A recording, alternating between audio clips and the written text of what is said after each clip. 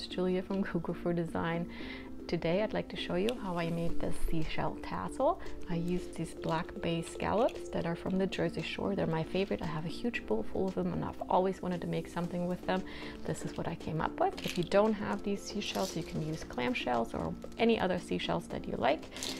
These types of clam shells are actually sometimes on the beach already with a hole in them. I found a lot of them, so I will be going back and collecting more to make one of these, and let me show you what I did.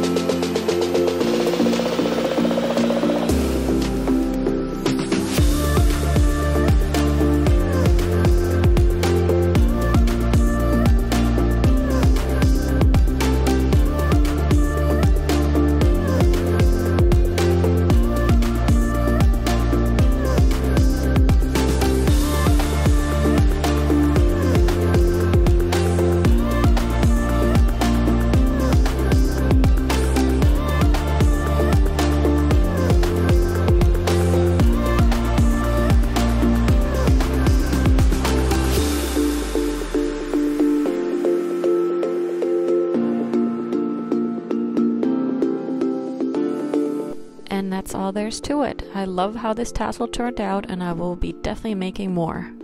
Talk to you soon.